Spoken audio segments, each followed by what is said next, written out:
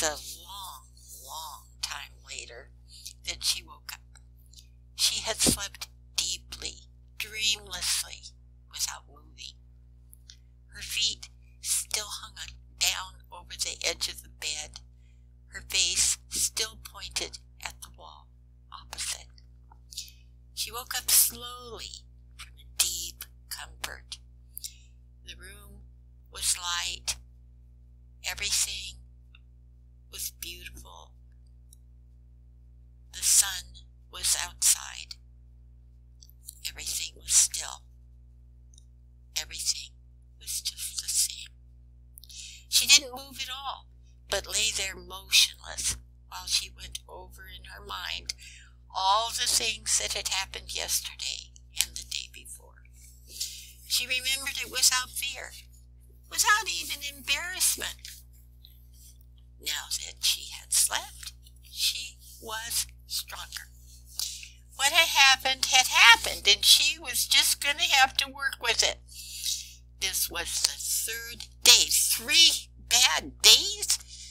They said luck came in threes. Well, at least she had had her sleep.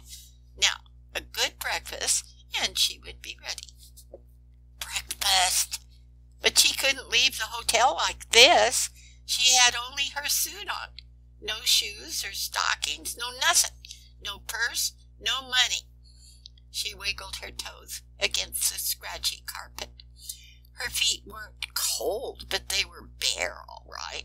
She had not even a comb to run through her hair. She lay on the bed with her arms beside her.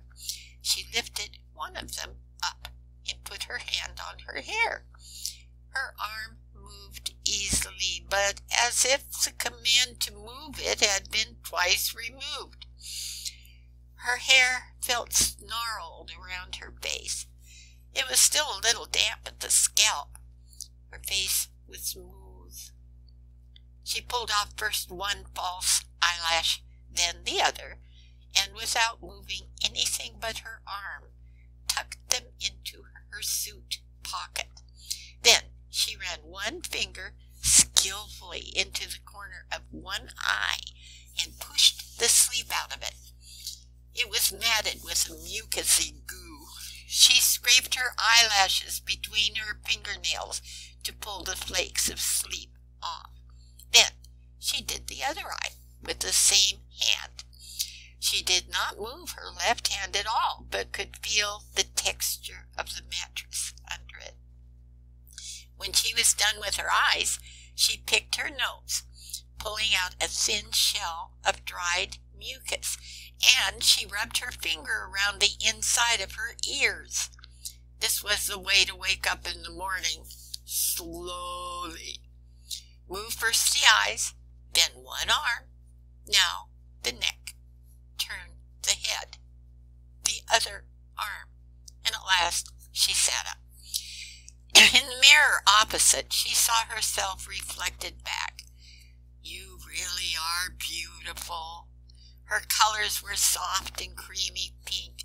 Her eyes looked enormous, and the old makeup around them was soft against her thick lashes. The morning light was radiant through the frail webbing of her tangled hair.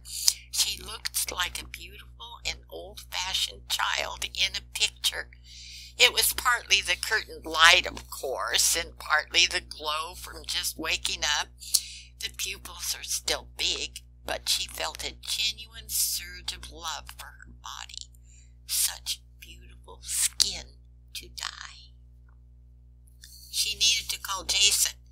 She knew he'd be at the grotto, even though it was surely early still. After all, the final countdown had started. Detonation would be tomorrow morning at 6 o'clock Eastern Standard Time. She had no trouble at all getting the operator this time.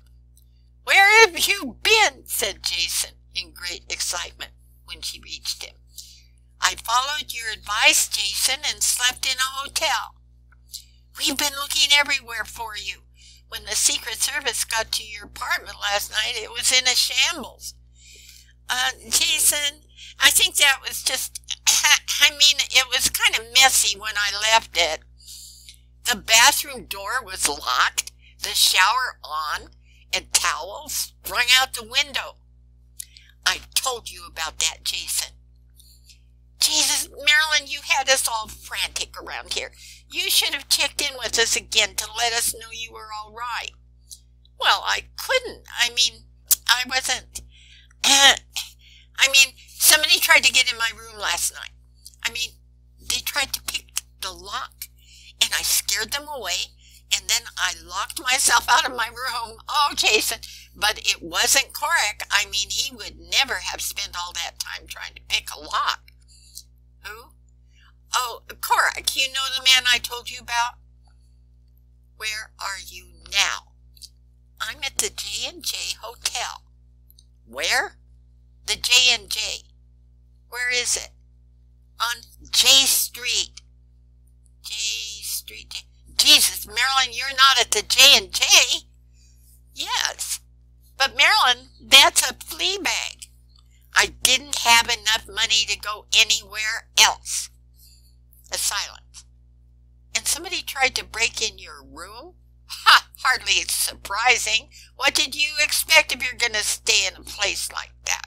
Never mind. Look, I've got to ask you for a favor. I know you're being put under a lot of strain, and I wouldn't ask this of you under ordinary circumstances, but I don't like to talk about this over the phone. I'm going to ask you, if you don't want to do it, I'll understand, Marilyn, but some things have come to my attention, and it's about the difficulties we've been having. Do you follow me? Yes, I'm so sorry, Jason. Never mind that. Water under the bridge. To be perfectly clear, it's about an unfortunate, loss. I understand, Jason. And you were perfectly right to be paranoid last night, Marilyn. I found that much out. Perfectly right. You have my deepest, deepest apology. That's okay, Jason. I didn't listen to you.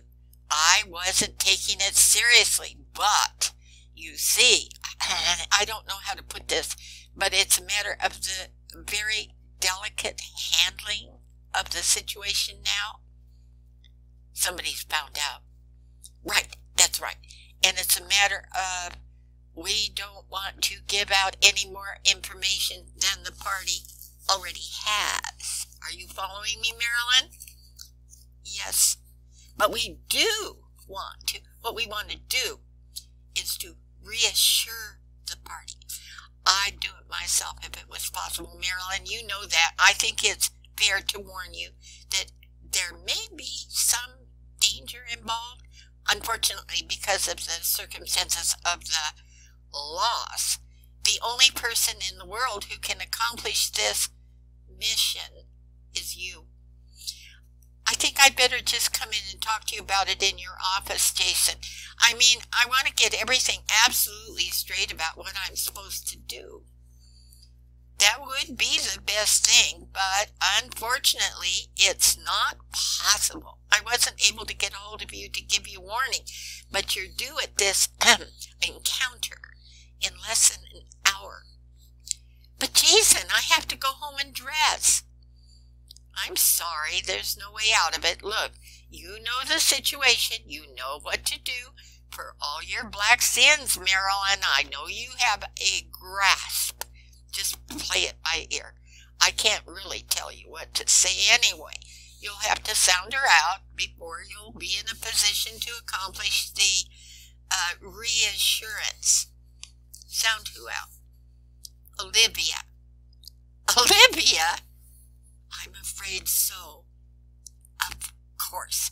The reason she couldn't find the transcript was that she had lost it at Olivia's, and somehow Olivia found it and interpreted it.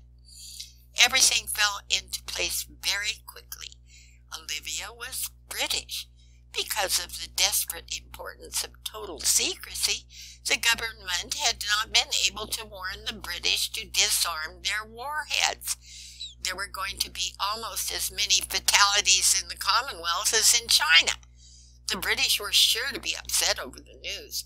As a matter of fact, one of the possibilities contemplated was that the detonations would end any friendly relations between Britain and the U.S. But why the shooting? Why the effort to get into her room last night? Could it have been Olivia herself? Why make a personal attack on Marilyn? That had to mean that she needed more information and was going to try to scare it out of her. Then, what you want me to do is to pretend like I'm telling her the whole story without giving anything new away, and maybe mislead her about some crucial things while I'm at it? Exactly, Marilyn. I'd give anything if I could spare you this. That's okay, Jason. It was my fault in the first place. It's only right that it should be me who takes the chances. His voice wavered with emotion. No, I've been thinking things over and I feel totally responsible.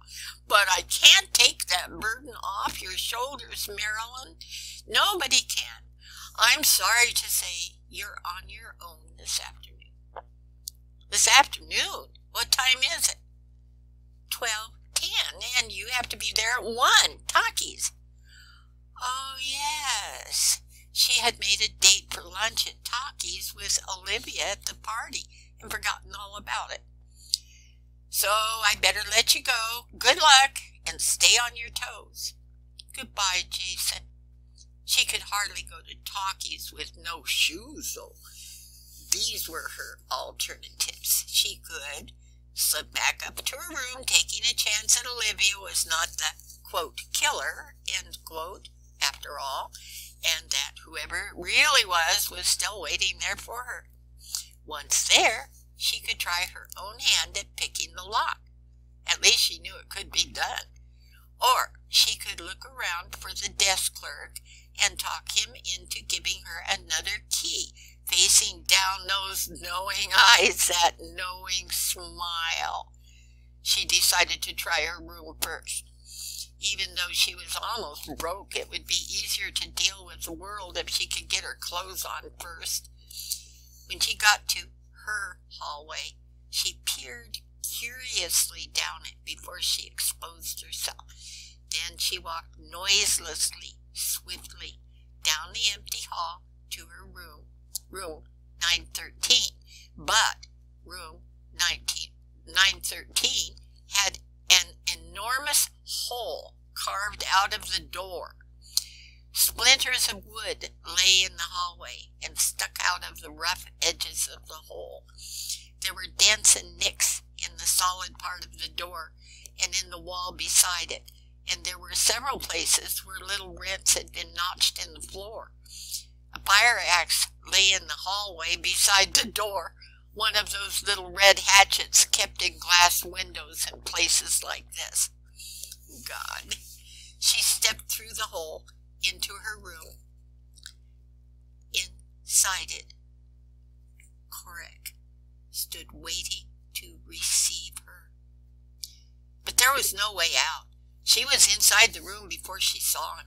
She swallowed her fear and faced him. Did you sleep well? He asked. Oh, yes, I feel much better. Come, my dear, you didn't run because you didn't feel well. Here's your purse. He handed her the damp bag. She took it gingerly. It was ruined. It was drying in streaks. Thanks. Did you see who it was? No. Then nobody saw who it was. He walked around the room like a cat, the energy waiting dormant, ready to spring.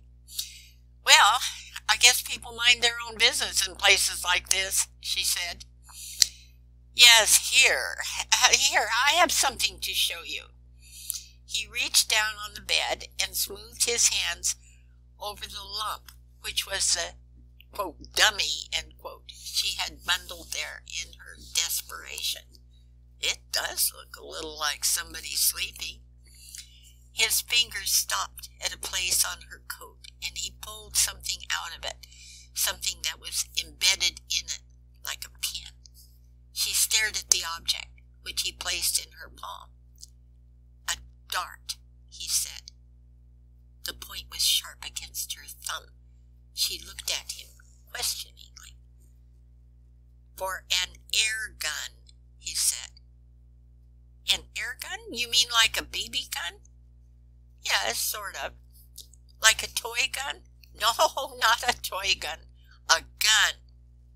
"But for kids?" "Yes." She had forgotten how soft and expressive his dark eyes were. When she saw them, she had envisioned black coals, hard-burning black coals. But when she was standing next to him, he seemed so human. "Do you know anyone with kids?" he asked. "Of course I do," she said. "I know lots of people with kids." "Do you think it was a kid?" "No." "But it's not as serious as you thought, though. I mean, since it was just an air gun." He pulled a tiny object out of his pocket and placed it beside the dart in her palm. They were so light she could barely feel them. Yes, it was the crumpled little metal object that had bounced off that fire plug by her face. What had almost hit her was a mutilated dart. "It must have hit sort of hard," she said. She was trying to be offhand, but a quick vision flashed across her mind of a dart burrowing into her skin, deep into her body. She closed it off. "They used a canister," he said. "This thing hit that fire plug from at least 30 yards. It hit hard. If it had hit you, it would have acted like a dum-dum bullet inside you. It would have torn you to pieces." The image of the dart returned briefly, twisting, pounding, a big red hole left behind it, like the hole in the chest of a man she had seen in a picture once. "Oh," she said. "Keep it offhand." "I'm beginning to wonder about this whole setup," he said.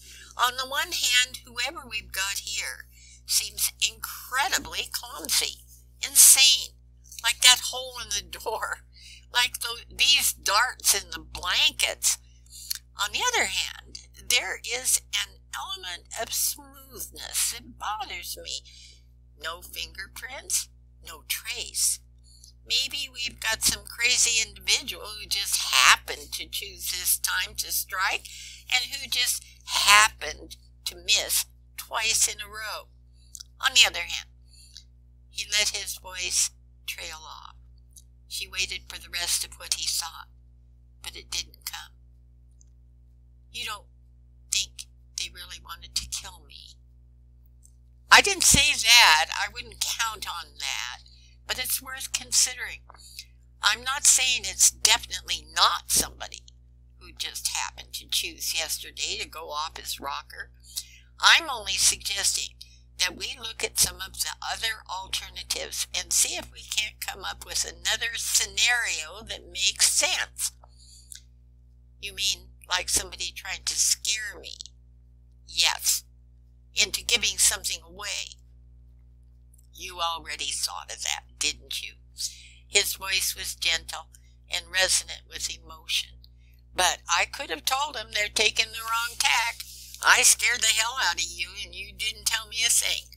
You're a gutsy little girl, and you're not going to tell me anything either, are you? Don't worry about it. I may have to find out the hard way, but I'll find it out. You're going to make me work for my money, though, aren't you? You'll make an honest man out of me. Look, you're a pretty classy lady. I like you a lot. So I'm going to do you a favor, and I want you to do me a favor. My favor to you is that I'm not going to try and grill you, and in return, I want you to take a little better care of yourself. No more third-story windows, okay? No more cheap hotels. I'm going to give you a ride back to the White House, and then I want you to asked somebody there to keep an eye on you, okay? How did you know I work at the White House? I know all kinds of things about you, Patsy. Why are you here? I was worried about you. What do you want from me? I want you to keep yourself alive for a couple more days anyway. She felt herself being sucked into the vacuum of his arms, but she held herself still.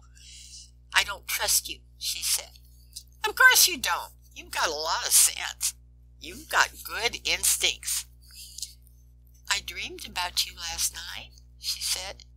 Was it true? She suddenly didn't know. She didn't recognize what was unbalancing her, just as a small child might have had difficulty putting his finger on an unfamiliar pain in his body. She was unable to define what she felt, and so she was unable to respond accurately to it. His lips were inches from hers, and then she no longer knew what she looked like, or what he looked like, or anything except the precise distance between her lips and his lips, the significance of which was lost to her. All significances were lost to her. She knew nothing for a moment except those dream things that float without meaning and passion. His hard body, the extraordinarily large and neat knot of his tie, the subtle change in color and texture as the skin of his face became his lips. She couldn't see the pores of his lips. For one brief moment, their lips touched. The contact was revolutionary. What she had seen with her eyes had become real against her.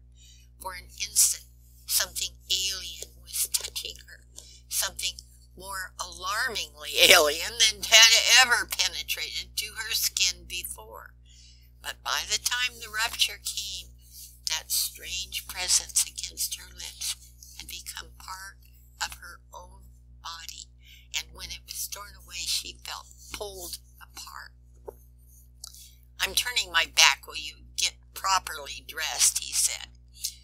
Her body drifted always into that reverie, no matter how firmly she tried to pull herself back into the world. I have to be at Talkies at 1, she said. Better get moving. In the elevator, she was aware of such things as the feel of her bare feet in her shoes. Her ankle tingled where Corrick's hand had brushed it, helping her on with her shoes.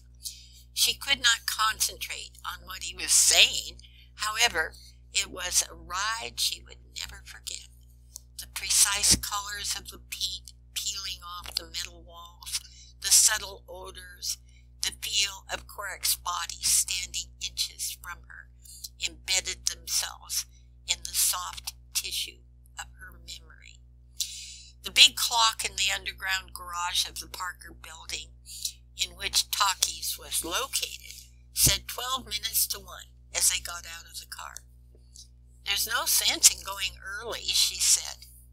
Might as well. But she couldn't stand it. What if it was Olivia who had shot at her?